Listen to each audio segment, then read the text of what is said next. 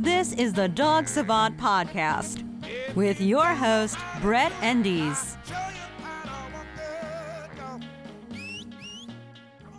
Hey everyone, welcome to the Dog Savant Podcast. I am Brett Endies. I'm your host. This is episode 35. I am a problem behavior specialist. I'm a dog trainer. I'm based here in Los Angeles. I always like to talk about that so you know who you're listening to.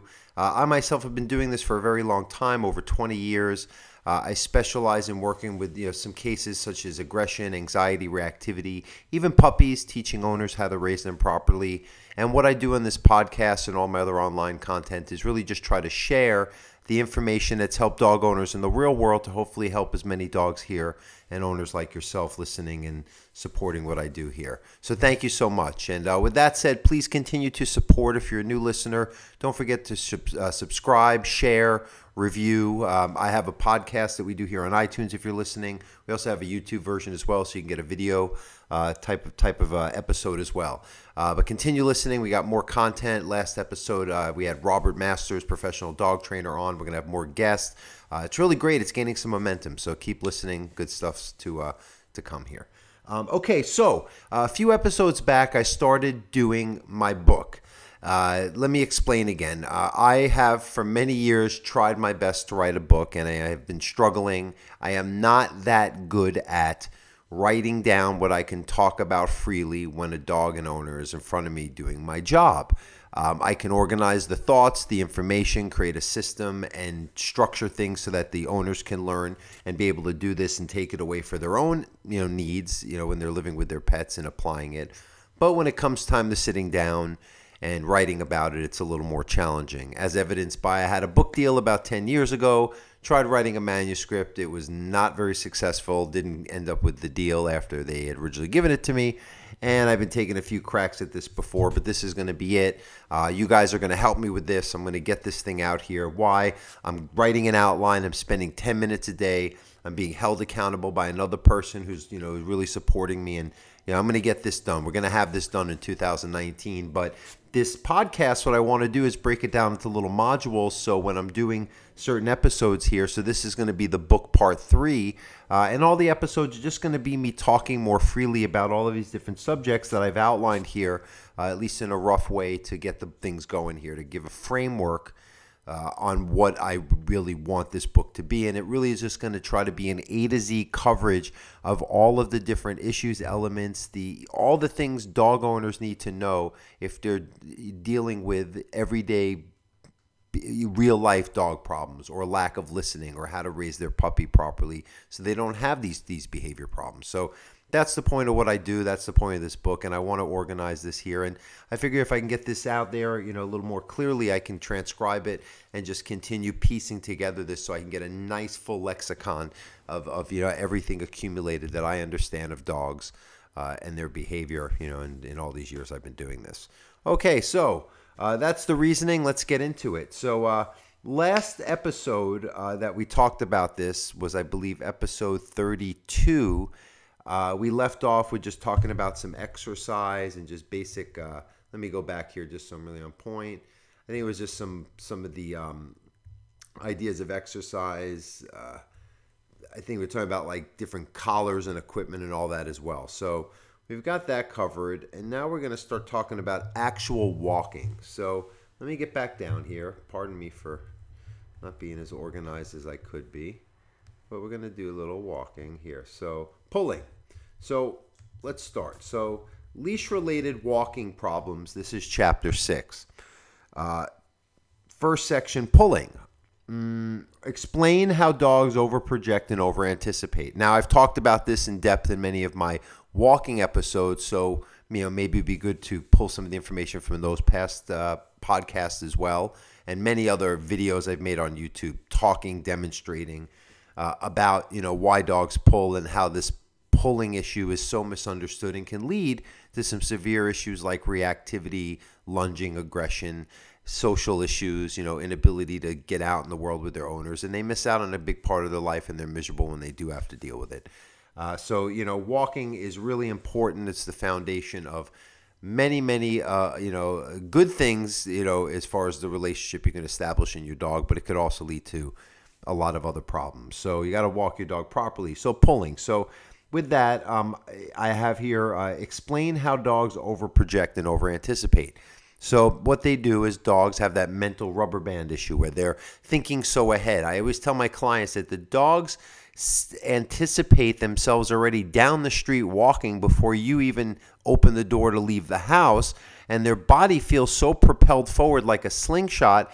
It's like a mental rubber band, and that's what hunting is doing. Is these dogs are just projecting at a focal point, zeroing in, and their body most efficiently goes towards that, which is good for those needs, or others that are more, utility based, but not just navigation based, as far as navigating everyday life in the society we live with our dogs. Because if they get too ahead, they keep going, and if it becomes a bad habit, you really have some issues, related to walking. So over projection, over anticipation, you really have to teach a dog calm, focus, command, teach them to heel, teach them to pay attention more to you and the moment, not thinking 10 steps ahead all the time.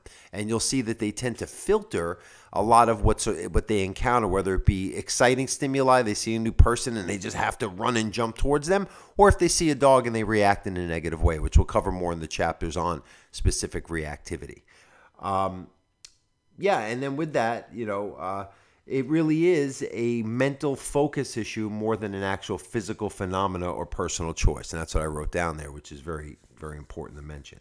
So with that, I do mention reactivity in this leash-related walking problems chapter. And this one I call it, quote, road rage for dogs. And it is, because if you're heightened, and I drive a lot for my work, and sometimes I have a bad day and I'm just amped up, and something that I normally wouldn't be affected by, it's on. You get upset. And that's really what it is. It's like a hypervigilance that's gone too awry, that's uncontrolled. And then when some extra stimuli kind of startle responses you, it's just on, right? And that's what these dogs, they go blind when they, let's say, encounter another dog on a walk. And you have to teach them to be calm, put on some classical music, relax. You'll get there when you get there. That's how the walk has to be. A calm, chill experience, not road rage inducing. Dogs who walk in an overstimulated anticipatory state are more likely to be reactive. Well, they sure are, as I explained earlier. So that's really important to address that. And a lot of preemptive training, a lot of warm-up, a lot of prep for the walk, a lot of leading your dog through the door threshold to get outside. Very important. Okay, so continuing with reactivity. I spelled there reactivity. I thought I spelled it right. Oh, well, it's not the same as aggression. It's not. Aggression is different. We talk more about that as well in the book. But reactivity is more of an overstimulation or that startle response that's gone too extreme. That's why a lot of dogs, let's say on a leash, they're so hypervigilant they react to dogs, but off leash they're fine and comfortable. That hypervigilance protecting their owner, their home, certain environments, it kicks in, resources, and then they're fine when it's all past. So it's not even, they're learning a skill. They just have to turn off that per se hypervigilance to replace it with conscious understanding of what's going on. And it's just sometimes the root of it starts with a calmer walk, more leadership in the everyday home environment through social interactions, greetings, whatnot. So it's not the same as aggression. And then 4, I put here Roman numerals. Most dogs who are leash reactive are okay with dogs off lead. And it says, explain why this is so. I just did. It's really the context in most cases. And this is just patterns I've seen as a professional dog trainer. Lunging. It's space creating, controlling, or tampering behavior. They want to push back something that they feel is too much to deal with. Or they want to make space or control its movement or tamper it. And that's why a lot of dogs like to pin a dog down when they're frustrated. They'll bark and stand over them. They want to tamper the movement. It's like a herding instinct gone too far as well. Why? Okay, so D, section D here. Why do under the walking related issues chapter.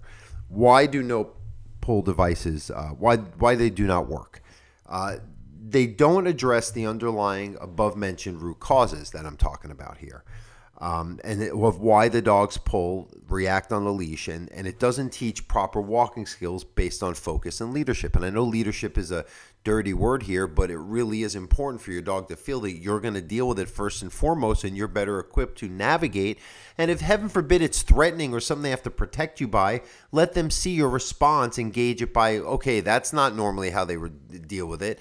Then wait and see what happens. But if it's like, oh, mom, dad is just walking normally, well, they're being a good leader because they're seeing it consciously instead of, oh gosh, they're holding a leash and I'm frustrated and this harness is making me feel more physical control, but I pull against it and I can't focus.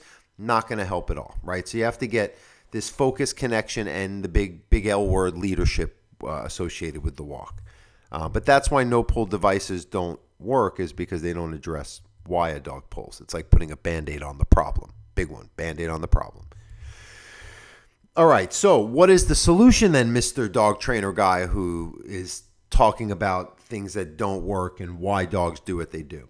Well, it's teaching a heel, if you will, command to replace these issues, to preempt the walk with a nice focus, to use focus to lead their dog, and even the heel command to lead a dog around the house to get all their basic needs if you're reestablishing better habits in a rehabilitation, or deep-rooted training program to fix some, major problem behaviors in your dog. So you have to do that. It's used to teach a dog to focus, follow our lead on a walk while maintaining a consistent position via command. In essence, they're following the back of your leg, so it's like a little horse blinder, if you will, and everything's more filtered by not having that mental rubber band shoot down the street, and then all of a sudden they're just slingshotting their body because we're not promoting focus. And you're not choking them to do that. You're not correcting. You're getting focus. You're promoting this and building it like a muscle. You can use some treats, but you're also shaping them to understand that if you want to get ahead, you have to stay at my pace. And then there's counter techniques. You can turn around, stop and sit, slow down, but teach them with your patience, consistency, and understanding and timing how to get what they need, which the reward in itself could be just moving ahead and getting the walk accomplished and the calmer, less anxious state associated with it. Okay.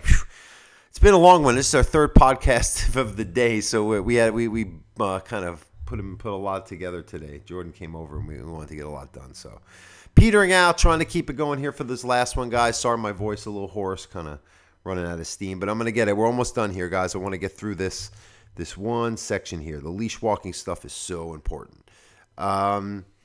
Okay, so the heel and its use of consistency via command.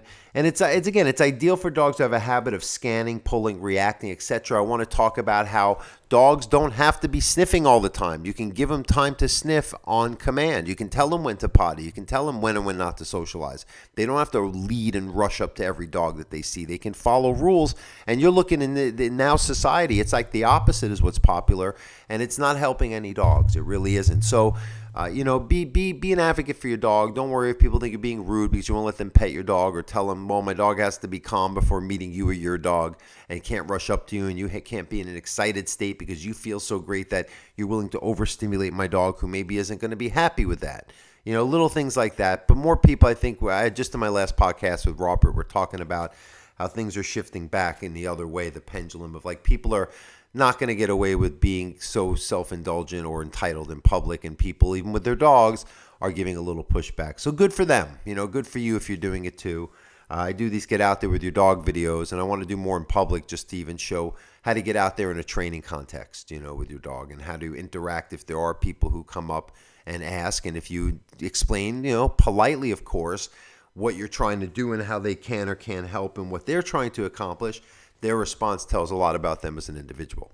Anyway, we spoke a lot about that stuff in last podcast. Want to keep it about this book. Anyway, so that we're gonna leave it at that. We're gonna do we're gonna leave it right here. At least we're gonna break this down into really, really small little things. I would say that because this podcast just talked about the general topics of the book, I'm gonna give you a. Let me see.